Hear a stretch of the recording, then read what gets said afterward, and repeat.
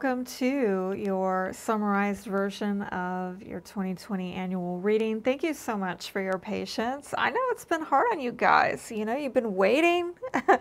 The mutable signs have been dead last, okay, for December, but hey, I'm knocking them out. I'm knocking them out. And Sagittarius and Pisces, you are up next. I'll be releasing those over the weekend, and then on, Monday I'll likely put out Sagittarius, and Tuesday I'll do Pisces, okay? But getting to your reading, Virgo, wow, very interesting reading. Lot of blues and greens here. Do you notice that? A lot of air and water, which is thinking, communications, and emotions. Not a lot of earth, do you see? One earth, and then we get a lot of fire at the end of the year. And there were some very standout things about this spread, very, interesting synchronicities I picked up on. You had two King of Wands, Aries, Leo, Sagittarius showing up. And Aries showed up twice as well in this spread, but, right out the gate in January and even in November, we've got the King of Wands showing up for you. And then you have Justice. So might be a Libra or a legal situation. Interestingly, that happens the second month of the first part of the year. And then again, the second month of the second part of the year. So some of you, if this is not about a Libra or a legal situation, it's about you getting balance in your life and making sure that your emotional needs are being met. And I saw that as a general theme throughout this reading, okay? And I've even recently did, private reading for a Virgo, and I got the similar message, like, you gotta make sure that your emotional needs are getting met. That's really key for what I'm seeing with Virgos. And you did get 2 towers in the first half of this year, right out the gate in January, which honestly, I think coming into January, you already know what it is. By the way, I put that in the reverse, okay? I think that there's already been a separation or a fallout, possibly, with this fire sign or somebody you're very passionate about. For others of you, it will be about a business, okay? But you already know what it is. And I put this in the reverse because I want you to heal, and I'm praying over you that you guys heal from whatever this is. Something was not built on a solid foundation. I see this tower showing up yet again by the end of this first half of the year in June. And I really was clarifying, like, what is this? And I think it has to do with your romantic life, okay? I get a lot of twists and turns in the road with your romantic life. I'll talk about that in a moment. But what's really, really highlighted, you had the High Priestess show up 3 times, okay? So there's secrecy going on. There's clandestine relationships. If you're like, that's not me, okay? If you're married and you have a relationship, well, it's almost like the two of you are living separate lives. And I even got some cards by the end of this year. Some of you, if you're in a relationship, it's like the two of you are not having sex, okay? The High Priestess is very much about a single card, okay? It's about being single and alone. And if you're not single and alone, then there is a general air of this, a feeling of you are being alone, because maybe you're having to pull back and do a bit of introspection. And I really see the introspection having a lot to do with you getting clarity and healing on an issue of why you've been deeply dissatisfied, okay?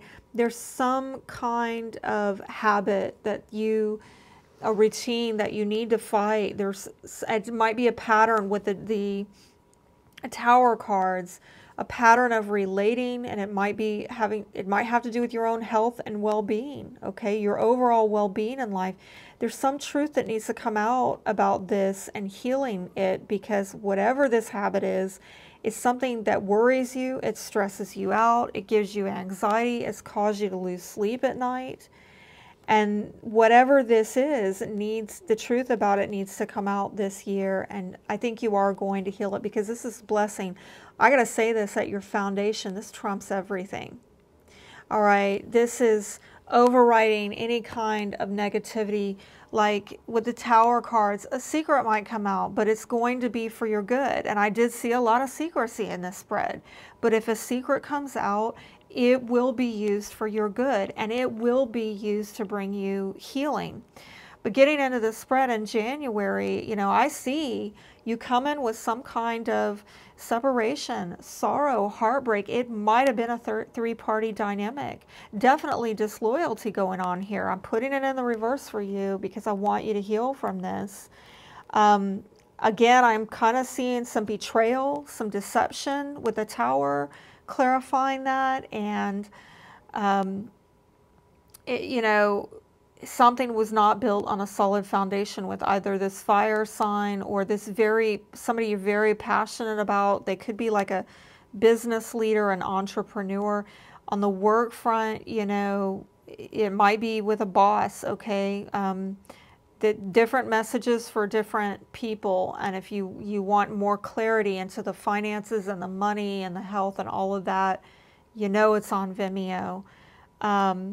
And I have to remind you, most of you know that this is a general reading going out to thousands. Therefore, it is not going to resonate like a private reading, because the cards were not drawn specific to you and only you, right? So you have to take what resonates, discard what doesn't.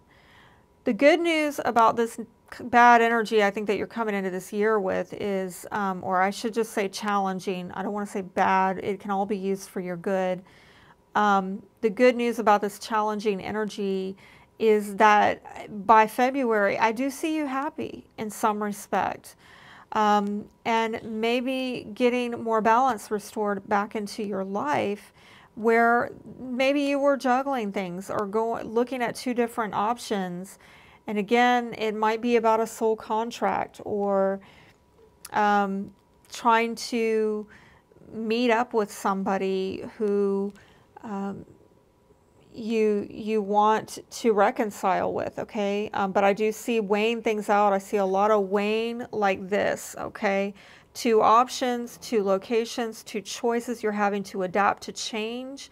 Yet I do see happiness here for you. And getting balance back to your life is really key. Well, what's key to that is making sure that your emotional needs are met. With the Seven of Earth, I think you're really persevering, but you are looking back and evaluating the things that were misdirected, got out of control, didn't get forward movement. I really feel it's your energy, really using your assets to your advantage, and really looking at how you can bring stability and security to a situation where there wasn't forward movement. So you're deep in thought during March. And then in April, with the Page of Water, you could be giving or getting an apology. Might involve a water sign, Cancer, Scorpio, Pisces. Might be a child, someone under 30. I do feel like the apology might have to do with a stalemate, and if someone comes back and apologizes, it might be in word only, because I'm kind of almost seeing like there's a line of excuses here, a rationale of, I'm sorry, I didn't make a decision for you because things were just not in my favor, things were out of my control. And it could also simply be somebody just saying, I'm sorry I couldn't make the decision because I didn't feel confident in my decision that it was going to work out. And then by May, I can see you getting some breakthrough and awareness. Now, in the previous month, pay attention to your intuition, because I got some messages on Vimeo that some of you are ignoring your intuition, you're not paying attention to it. So again, somebody might come back and apologize and it might get your hopes up, but then it's stuck. Or the way they get forward movement is like, yes, let's resume a relationship. However, I don't want to go public with this as of yet, because I got a lot, like 2 high priestesses clarifying this. So you might be waiting on somebody patiently to come back, waiting on change to happen within them, for a love partner to make a key decision, to get breakthrough and victory and awareness and all of that. Something might come to your awareness intuitively, okay? You might realize something, but again, I see so much secrecy. Like, if you have come back together, there's still a level of stuckness and secrecy in this relationship for some reason. And I do see in June, here we are with this romantic offer, Cancer, Scorpio, Pisces, and maybe somebody a little, you know, charming coming in, offering to support you and protect and bring security. Yet I see this Tower situation again where it's not on solid ground, and that might get communicated in writing, and it seems to be a very private message, and really a lot of emotion here regarding this situation of somebody seemingly to communicate with or cooperate with you, or they're collaborating with you, yet something's still not on solid ground. And then getting into July with the High Priestess, well, the secrets continue, and your need to really be introspective and look into your own intuition is really going to be necessary. If this is, especially if this is a clandestine relationship, let me warn you, if there's a clandestine relationship going on, part of this Tower situation could be that the secrets about that come out. Somebody's trying to keep it hush-hush, but it ends up coming out anyway. But remember what I said, whatever gets revealed, whatever truth gets revealed in the broad daylight is meant to heal you, not hurt you. Okay. But back to July, I think this has to do with either an Aquarius or an Aries. And it could, for some of you, simply be that you're doing a lot of introspective work about feeling a lack of wish fulfillment, a lack of hope. Some of you have held on to a fantasy that is just, it was a way of avoiding a difficult reality. You were possibly dealing with somebody who was being careless, frivolous, and that's why it's just never had any chance of working out, because this person is not about building a solid foundation from which to build onto, you know, so that you could actualize your aspirations. I see for some of you also that if you're still hanging on to this fantasy, you're trying to detach from reality, and the energy is really pushing you to tune back in to spirit. In August, Queen of Water, Cancer, Scorpio, Pisces.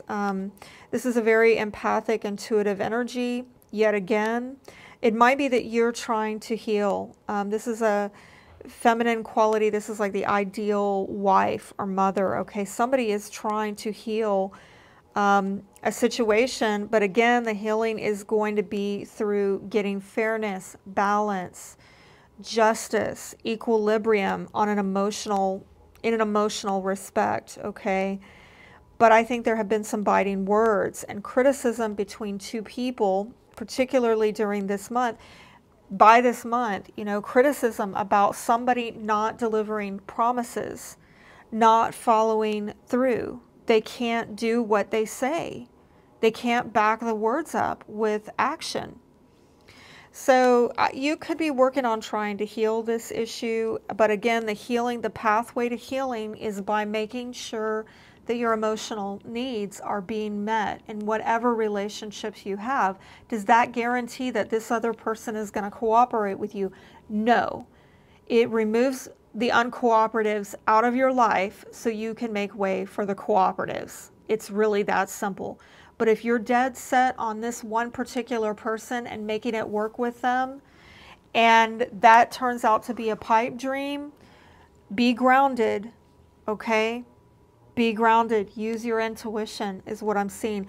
I do see by September you're moving on and you're breaking free of the toxicity. It might have to do with a Capricorn or a Gemini or an Aries again, but I see it has to do with this past way of relating in your partnerships where you're having to break free from these toxic attachments and really get your power back. And I do see as soon as the following month in October, you have an opportunity for new love, for renewal, spiritual growth. This is really lovely energy here with the Ace of Water. And it might also be fertility for some of you. I do see a mother energy here, Aries as well. And some of you could, if you're wanting to get pregnant, this might be the month that you do it. Now, for others of you, you're getting growth and expansion spiritually. And you're deciding to use this energy for your own spiritual growth. Others of you, however, are still, it's either you or someone around you is refusing to do some self-examination, okay? And for that reason, not able to break free of the past. And I got a couple storylines that if you are partnered with somebody where the two of you have both had the same, you know, nasty habit that you need to break away from. Let's say it's drinking every Friday night, you know, or I don't know, you know, doing meth, you know, or you met them in rehab and both of you relapse. I mean, I don't know. I'm speaking to so many people, okay? But one of you decides, we're going to drop this. The other one doesn't. Or some of you, you know, if it's just you alone, it might be that you've made up your mind, you're going to stop it. You actually quit doing it. Physically, you quit doing it. But in your heart of hearts, you still need to heal from the core reason as to why you keep going back. Like, because you know you need to stop. And to some degree you have, but there's still that something spiritually that needs to get healed. And so I do see a lot of opportunity for growth and healing in this particular month. And I see also a lot of, even though fire is coming into play, astrologically, there's a lot of fourth house activity coming up at the tail end of this month where it seems you're more focused on family, home and family during this time. Now, I mean, you might have a lot of love interests, potential suitors coming in, you know, showing interest in you, but I do see some pushback and defensiveness, maybe having to do with a fire sign, Aries, Leo, Sagittarius, and or a Queen of Swords, air sign, Aquarius, Libra, Gemini. And I feel one person here wants to be committed. The other person is coming across as alone and difficult. And so it's going to be different things for different people. But by the end of this year with the Emperor, could be a Aries, masculine energy, boss, father figure. Definitely see you getting back more control over your life. But it might be by, you know, bringing some separation between you and another person where there's necessary separation in order to bring change. And I think it's because of doubts and suspicions that are just going on in the background. And you know, if you're separated from someone during December of 2020, it's because you're trying to restore order in your life where there's been disorder. And if you're not sleeping with your partner during this time, it might be that it's because you have doubts that need to be dealt with. Now, I got a lot of oracle advice on Vimeo, but let me draw a couple cards for you real quick because I forgot to do it on Vimeo. Oh, I'm having a crazy day, but I wanted to get this done. I want to get this done. I want to get these out to you because I know y'all been waiting long enough. So, wow, bunch just about dropped in my lap. Let me try this again. For Virgo in 2020, what does Virgo need to know? Beetle, good fortune. Yeah, with the Sun card at the foundation. Muddled, unclear thinking. Ooh, yeah, I can kind of see that with the Nine of Swords. All right, let's see what else we get here. May. Oh, what about May? I'm going further. You piqued my interest. What about May? Cracked cup. Uh-oh. Dissatisfaction with life. Well, there you go. That's Four of Chalices. Dissatisfaction with life. And where's May here? Right here. Okay. So I think you're left on hold waiting. You're waiting for some changes to happen, for somebody to make a very important decision in a matter of your heart, in the matter of your heart, okay? I'm not even speaking right anymore, forgive me, but yeah, I'm definitely seeing that if you use your intuition, you're going to realize how to turn this around, okay? How to put this back together. Whatever is cracked up and fallen apart, you're going to get some, I'm hearing wisdom key for victory, breakthrough. I'm hearing aha moment, okay? It might come by way of you being dissatisfied, waiting around, and again, you might not like it. Like sometimes I don't like the way Spirit does stuff, and I'm like, really? That was rude. You couldn't come up with a nicer way to give me that reality check. And sometimes Spirit will talk back to me like, yeah, I mean, think about it. You weren't going to leave that unless we made it abundantly clear that it was totally dead, right? And I'm like, oh. But anyway, you know what? Whatever it is, I really feel that Spirit is with you and showing you the truth that helps bring you into healing. And I think this is going to be a big year of you breaking bad habits that have blocked your blessings. So if you want to know more depth and detail and you want to get the oracle advice along with the astrology, it is over on Vimeo. And I hope you will join me if you're interested. The link will be down below. Until next time, wishing you all the best, Virgo. Be blessed.